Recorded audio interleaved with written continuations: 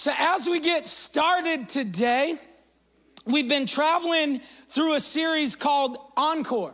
We've been traveling through a series called Encore. Pastor Jonathan has given just one message on a sermon series that he's done in the past, and those have been awesome. If you haven't listened to those, make sure you listen to them this morning, this afternoon, whenever. Catch up on those, because those have been good. And so I want to start off, and I want to ask you, have you ever eaten something that you know is bad for you? I'm not just saying one day I ate a little bit of junk food. I'm talking about you made a conscious decision. Okay, I'm talking to my lactose intolerant people this morning, okay? I'm talking to those people that you made a conscious decision that the rest of your day you'd be cracking some wind. You made the conscious decision. You knew what you were going into. You knew I'm talking to the people that can't do spicy stuff. I'm talking to Brett when, stupidly, he was talked into doing this like Pocky chip or whatever it's called, right? Shows he knew what was coming. He knew lava was coming. It was only a matter of time. Right. I find it funny. My mom, she went and some of the ladies went out for Ethiopian food. And my mom cannot do after pepper, everything's spicy to my mom. Like literally. There's nothing that she's like, I'm like, Mom, it's just above pepper. She's like, whoo, like she's sucking the air. I'm like, Mom. So she told me she ate these, just a little bit of jalapenos. Okay, guys, just a little bit. And I said, Mom, how'd you like the Ethiopian food? And she said, Justin, I'm gonna tell you the truth. When I got home, Ethiopia and America were having a war inside my stomach, and I was just praying that America would win. But I remember one time, when I was younger, I after youth group, because this is the cool thing to do, after every youth group, we would go to this place that serves fake food. Now, I'm not going to say the title of this place or the name of this place because some of you, this is your jam. Okay, I'm gonna tell you, Applebee's, it's Applebee's, okay? So I knew going to Applebee's, I knew what was going to happen week in and week out. And I made conscious decisions. I was like, all right. Because some weeks, I was like, I'm cool. My body was ready for it. I'm like, I'm good with it. But some weeks, and I remember one week, I ate, and I just ate bad. And so I was eating the whole appetizer sampler. I wish I could say I shared that with the table. That was just for me, okay? So I modified it to see what I wanted. And so I'd get this appetizer sampler, and I remember we would stay until Applebee's would kick us out. And so I was leaving the restaurant, so there was no turning back, and I remember just Hurricane Katrina hitting my stomach. And there's no way back, right? So I know I'm 10 to 15 minutes away. So I'm traveling home. And guys, I'm telling you the truth. I'm leaning on one side of, you know what I'm saying? I'm doing birthing breaths. I'm trying everything I can to make myself just be cool. And but the thing is, my stupid self, I knew what I signed up for. I knew what I was getting myself into. And so today I want to preach a message from the series, Diet and Exercise. Diet and Exercise. And I've entitled this message, Feasting on Foolishness. Feasting on Foolishness. I told Jonathan, I thought I was gonna preach this message in another series because I was like, man, I was on vacation and I was like, man, this is so good. It hit my heart. And I thought maybe a couple months down the way, but me and Jonathan were talking while I'm on vacation. I'm like, man, whatever you need, I got you. And the first thing he hits me with is, can you preach this Sunday? And I'm like, I'm sorry, what? You said, what? Like this Sunday coming up? And so I thought this was gonna be later on in the year, but today we're talking feasting on foolishness. And there's a passage in the Bible, don't bring it up just yet, but there's a passage in the Bible while I was on vacation, I was reading, and it's found in Luke 11:33 through 36. But before I get there, this morning, I want to give you some context. I want to tell you what's going on, because I think the way Luke 11 sets all of this up for what we're going to talk about today is a perfect setup. So Luke 11 starts off, and it kind of flows like this. It starts out with Jesus teaching us how to pray. If you were at prayer night on Monday, or you tuned in on Facebook, we went through that model. He taught us how to pray. Our Father who art in heaven. He goes through all of this thing. And then the very next part is Jesus gives a parable about persistence in prayer. He talks about the neighbor wanting to borrow some bread. And even the annoyed neighbor that said his family, they're already in bed, go away. And he talks about how when you keep asking, when you're persistent in prayer, when you knock, when you keep on knocking, it will be given to you. And then Jesus shows us what kind of prayer, what prayer does for us. He then goes on and he casts out a demon. He casts out a demon in front of all of them, but really these people, they aren't impressed. They wanted Jesus to keep proving himself. They wanted Jesus to be this magical show pony that continuously gave them signs and wonders and miracles and stuff. And then Jesus says, repent. He tells them, he says, repent. He said, you ain't getting another sign. He goes on to talk about the sign of Jonah and Nineveh, where he was stuck in the belly of a big fish. And then he goes on to say, I'm going to be the sign. I'm the sign for you people.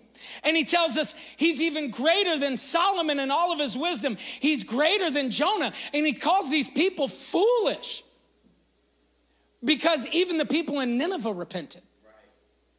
And then he talks about a queen named Sheba that he says he's even greater than Solomon. Right. King Solomon, Queen Sheba was back in 2 Kings, and she's questioning to see if Solomon's legit. So she goes and meets him out, and she's like, hits him with all these tough questions, and Solomon just keeps hitting. And she believed right then and there he was who he says he is. He said, I'm greater than even all of that.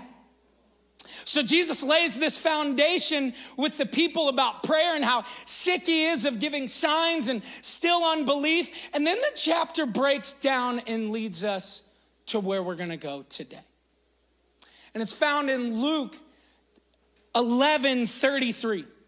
And it says this: no one lights a lamp and then hides it or puts it under a basket.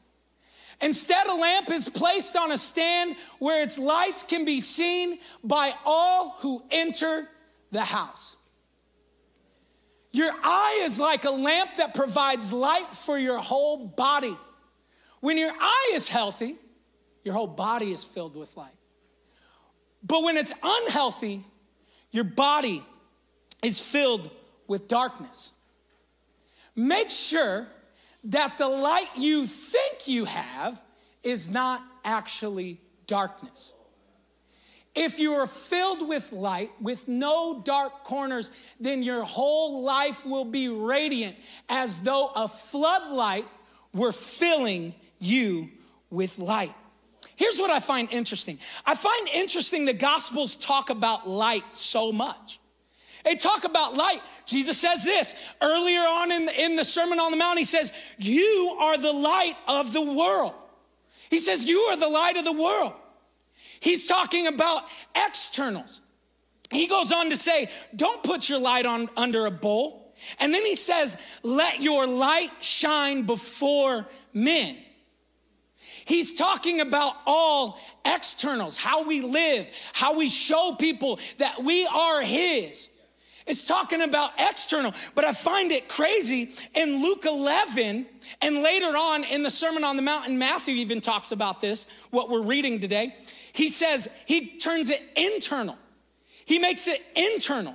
What I see, what I allow inside my heart illuminates my heart and life, or it creates dark spots in my life. He switches it from saying, you are the light of the world. You're a city on a hill. You are this, you're this. But then he says, your eye is the window to your heart. Your eye, if it's unhealthy, it's the window to your heart. And Jesus and the Bible oftentimes uses light in our spiritual walk because it perfectly illustrates surrender. When a light is on, here's what I've never seen a light on. I've never seen somebody like, oh my gosh, I can't find the door. I've never seen, now some of you are just blind like Pastor Billy if he took off his glasses, but those of you that walk in the light, I've never seen somebody like, boom, ow, how did I do that? Because light exposes. Why? Because light reveals, darkness conceals.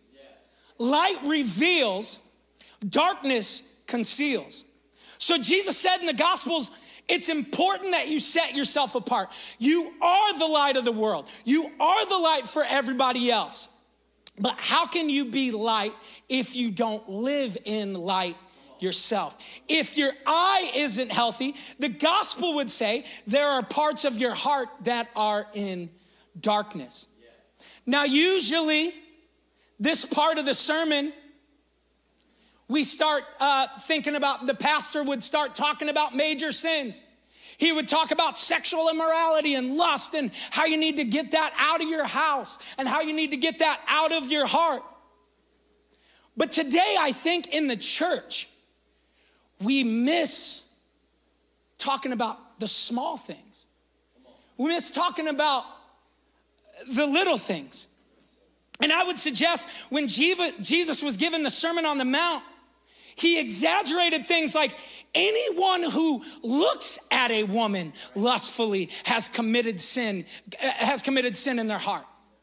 He talks about even when you have hate towards your brother, you're going to receive judgment. It's as if you murder. He exaggerates all these points. He says, if your right eye causes you to stumble, gouge it out. Why does he make these very exaggerated things? I would suggest that if we handle, Jesus is saying, if we handle the small things, we don't get to the major things. We don't go down that path. If we deal with the small things first, we don't get to that. So I want to give you 3 things to watch out for. 3 things in your spiritual diet to watch out for. Number 1, I want you to watch out for the Sam's Club samples. Watch out for the Sam's Club samples. You know, anybody, when we go to Sam's Club or Costco, it doesn't matter who we are. You walk around that mug, even if you ain't all that interested, and you're like, I mean, new nutrition stuff, I'll try it, whatever.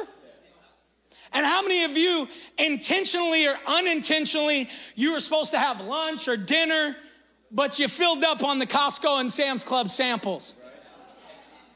And just like that, in our walk with God, I want to talk to you about the Sam's Club samples in our life. The small things. I found it interesting. There's a passage in the Bible, or not a passage, but a scripture that talks about this so good. And it's found in Song of Songs 2:15. And it says this. It says, catch for us the foxes, the little foxes that ruin the vineyards, our vineyards that are in bloom. Catch for us the foxes, the little foxes that ruin our vineyards that are in bloom. And let me explain. The book is a poetic picture of love and marriage, and it's composed by King Solomon, and his fiance is writing this towards their upcoming marriage. She says she knows that there's little things that can come up and spoil their marriage. And I want to suggest, in the same way, allegorically speaking, there are small foxes that can ruin our vineyards that are in bloom. There are small foxes that can ruin our vineyard that are in bloom. I read an article And this guy, he's weird. He studied foxes. This is only stuff that my friend Chad Michael would do. This is who I think of. But this guy, Dr. Andrew Carter, he set up this, he built this little shed or tent or whatever to live outside, to follow and look at foxes, to watch how they run, how they do things, how the things that they feast on and the things, just their way of life. And he said nearly every night these foxes would travel anywhere from 6 to 15 miles away right after dusk. The moment it got dark and none of the harvesters were out, they would spend hours eating grapes. And then they'd take a nap. So they'd spend hours, they'd go out right when the harvesters left. They would go out right as it turned dusk. And they would go and just chew and eat the vine and try to eat to the roots of this fruit, of the grapes. And then, disrespectfully enough, they would get their fill, they would go take a nap for a second, and they'd come back out for more. They'd come back out for more. He said consistently they waited until after dusk. The moment there was darkness, they feasted. The moment there was darkness, they feasted. There are so many little foxes that we allow in our vineyards to start to spoil our vineyard. I've seen so many Christians that are on, they hear the word of God. They've even been in here. They hear the word. They receive the word. They come to salvation. They start following Jesus. And then what happens? The little foxes get in. It's not something that, I find it hilarious. He talks about little foxes. Little foxes, they say on average are 8 to 9 pounds. They're like a little chihuahua, right? If a chihuahua walked into your wherever, you're not gonna be like you can kick that. You can punt that thing. I'm sorry for all the animal-friendly, loving people, but those things they're just little things. I find it interesting that they don't say, the elephants, the lions, the tigers, because that would bring attention to our minds. That would bring attention if I saw that.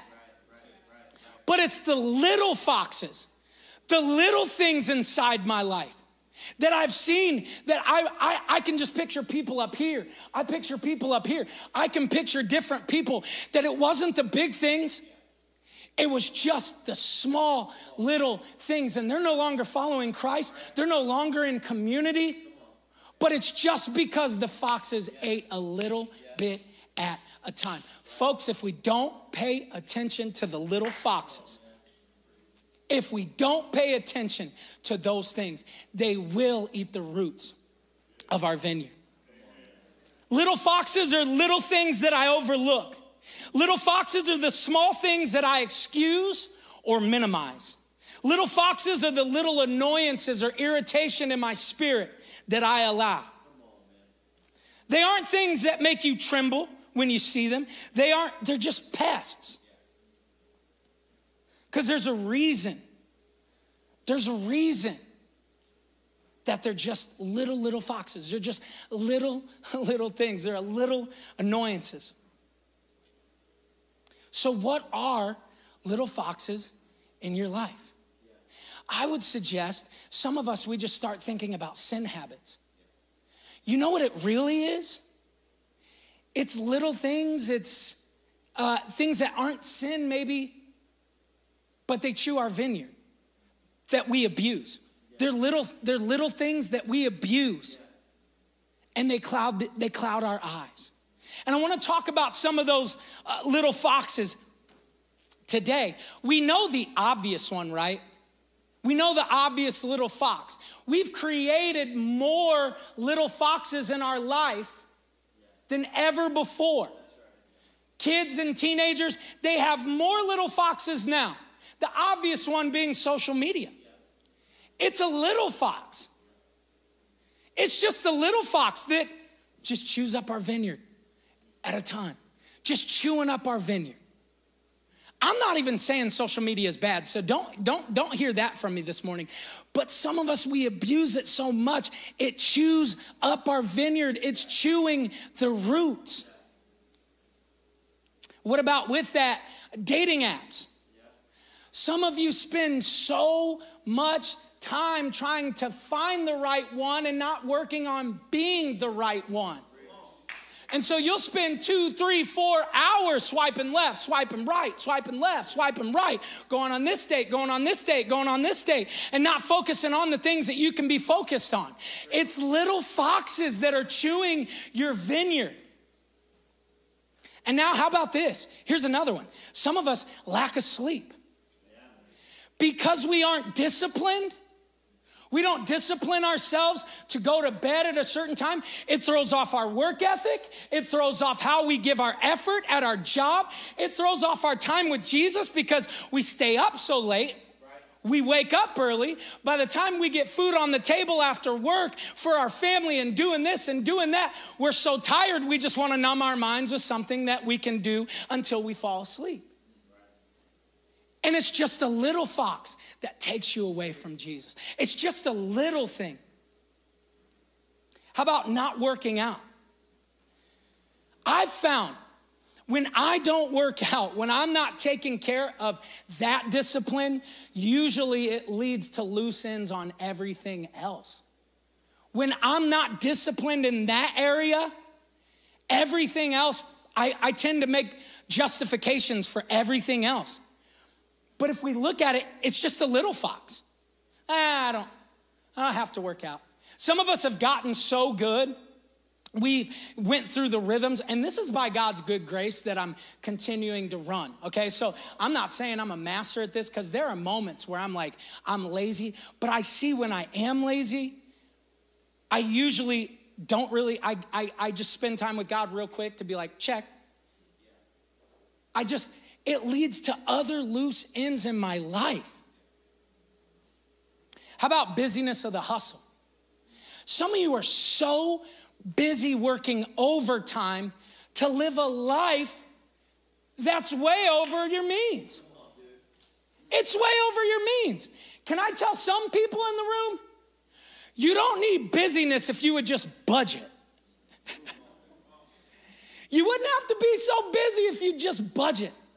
Just take a moment. And so the busyness of the hustle, you're working 60, 70 hours a week trying to give a life that that's way over your means, that you lack. You don't take your kids out. You don't hang out with your kids much. You're not at their games. You're not doing things with your kids. You're not with your spouse. You're not loving on people. You're not being able to do ministry at all. You're not able to get into a small group. You're not able to do any of these things because you're too busy. The busyness of the hustle. Some of you, social stimulation.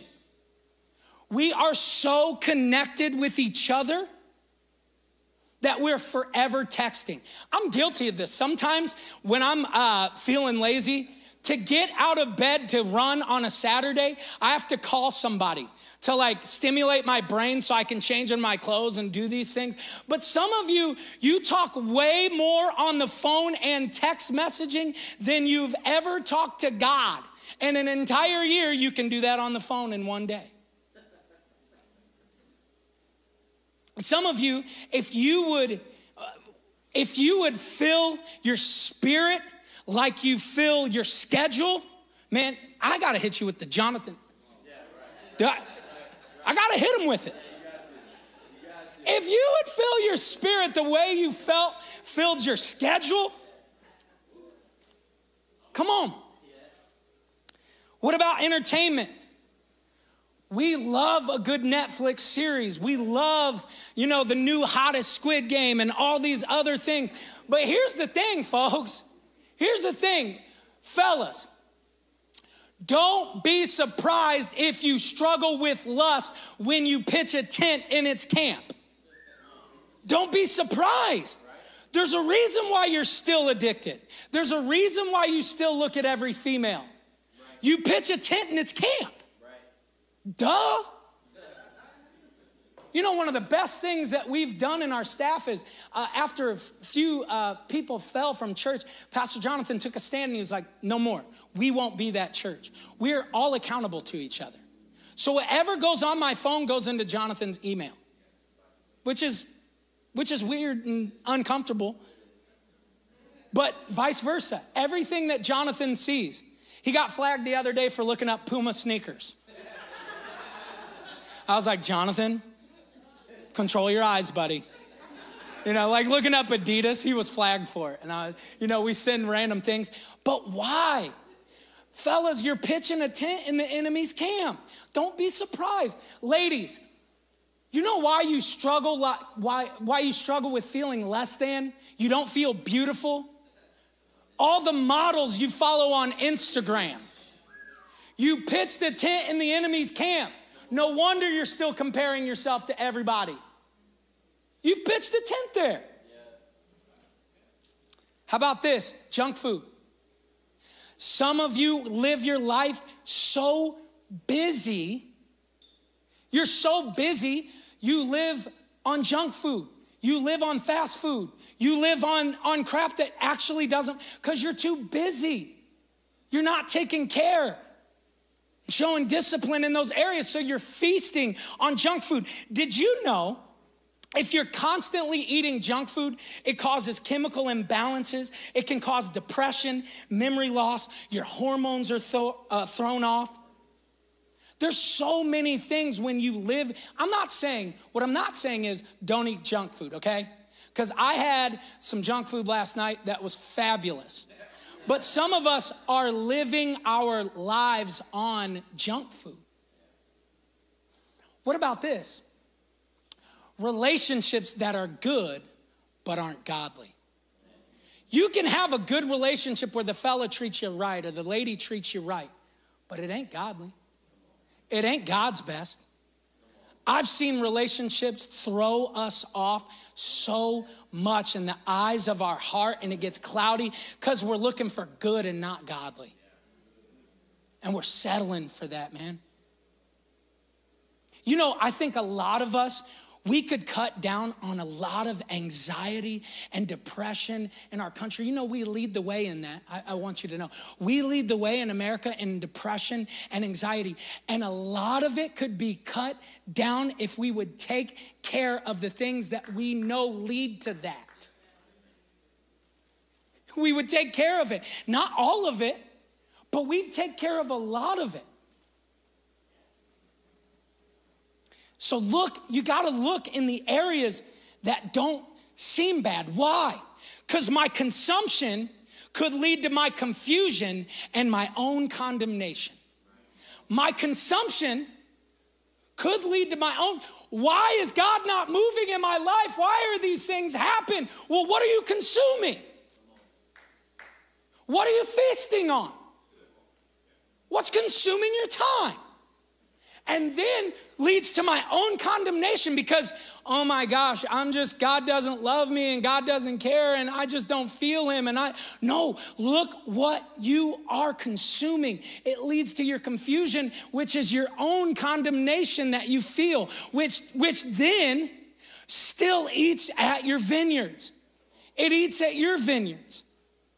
The little foxes in my life that I'm not looking at as the root problem are leading to why you feel off. We have to watch out for the little foxes. We must watch out for them.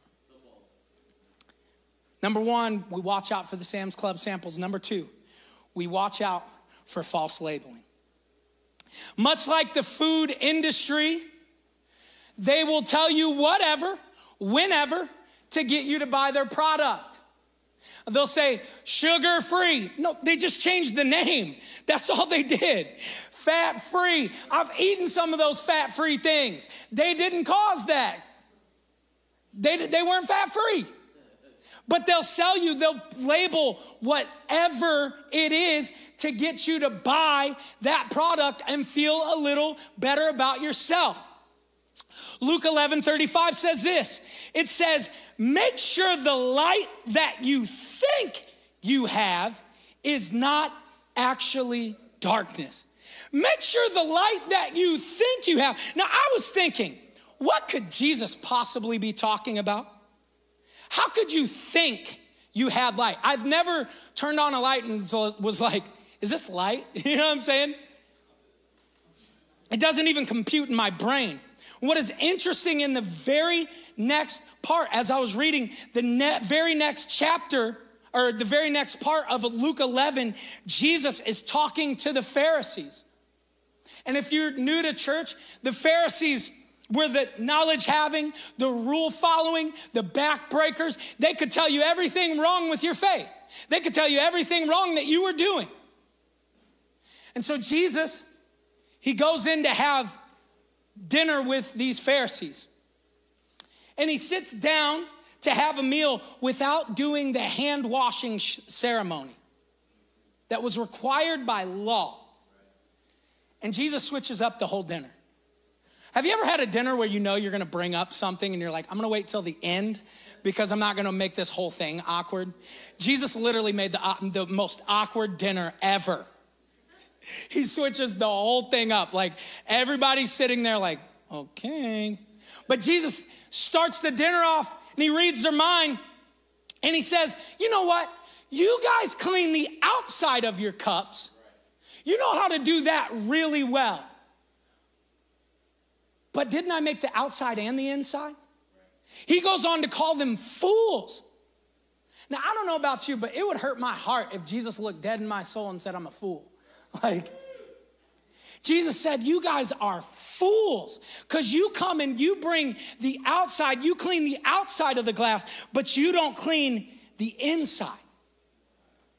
Sometimes we think we're so full of light, but the truth of the matter is, we've only cleaned the outside of the dish.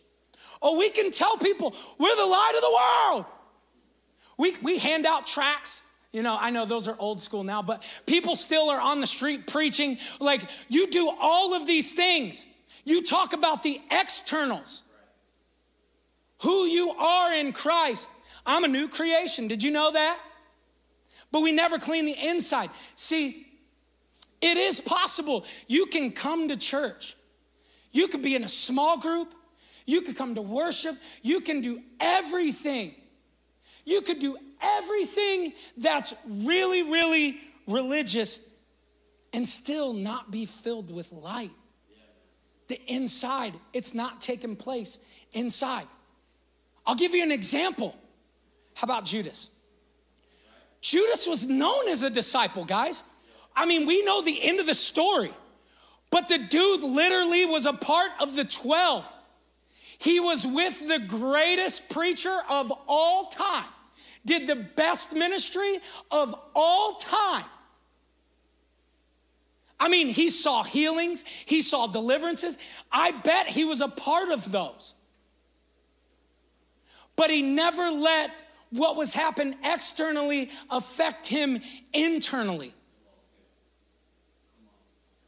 See, you can be a part of this church, but until you declare that the Lord and surrender parts of your heart to Christ, it's only affecting externally. It's only affecting externally. And if we aren't careful, we can lead the same life as Judas, where the outside seems healthy, but actually we're filled with darkness. Friends, let me tell you this. It is totally possible to be religious without righteous. It's totally possible to be religious without being righteous. And that's why every day, what do we have to do? We have to search. This is ironic, but we have to search for blind spots. We have to ask Jesus, but sometimes we don't even have to, we need to ask Jesus, but we need to ask the people around us who know us. Where are they? Where are my blind spots? See, Psalms 18:28 says this, for you light my lamp. The Lord my God illuminates my darkness. And Psalms 36:9 in the Passion Translation says, the fountain of life flows from you to satisfy me. In your light of holiness, we receive the light of revelation. In the light of holiness and the light of him, we receive revelation. He exposes those things. So my heart, my life, my eyes can be filled with life. We have to watch out for blind spots. We have to make sure the Holy Spirit is still shining on the things that are going on inside of my life. And the third thing I want to talk about today, and I want to end with that, is really we need to watch for, but watch out to make a healthy plan. Watch out to make a healthy plan. You know what brings peace to chaos? Well, we have a plan. It brings so much peace to our chaos. We don't fight the enemy by saying like, okay, God, I'll do better. Like no sports team has ever gone in and been like, they ask dumb questions at the end in interviews like, what'd you do to win this game? And they're like, you know what we did? We just talked to each other. We said, we really want to win this game. And we came out and we did it. So that's why we're champions today. No. You know what they do in baseball? They're looking for what you pitch. They're looking for how you like the strike zone and how you like. They're examining every single strategy that you have that they can counteract and win that. In football, they're looking at the defenses you really like, the packages you like to line up with. In basketball, they're looking at your offense. You like to pick and roll. In defense, you like the 2-3 zone. What do? They study you. If we don't make a healthy plan, we always will lose. What I think is sometimes right now the Holy Spirit's speaking things to your life that are the little things, but if all he does is speak them to you, and all you do is you have a good intention and you bring attention, you just did the first step. He's still gonna chew your vineyards. The little foxes in my life, the little things in my life, if you don't make a strategy against them. You know, some of you need to go and set a time limit on what you consume on social media. Because they do that. I don't know for Android users, but I know for iPhoners, you can set a time limit. You can set something. That's a strategy. You know what I'm doing right now? I'm reading a book on digital minimalism. And like every time I read it, I'm like, I want to throw my phone as far as I can. Because I'm making a strategy to win this thing. Friends, he's going to keep chewing the vines. And what I'm sick of seeing the small things become these big things that lead, that just eventually chew our vineyards. They chew them up. You know, sometimes we blame God for not speaking or moving, but I've found more often Jesus is stuck in the traffic jam of trash in my life. Thanks for joining us for worship today. I'm John Collier, and I hope today has inspired you to love God and to love others more. We always want to take some time at the end to pray for you, especially if this is the first time of believing that Jesus Christ is your Lord and Savior. Let's pray. Father, forgive us of our sins. Thank you for sending your Son to die on the cross and raise again so that he can be king and we don't have to be. Help us to learn more about you so we can live more like you. We want you to connect with us and we want to connect with you. You can comment down below or go to diversitychurch.net, and we'll see you again next week.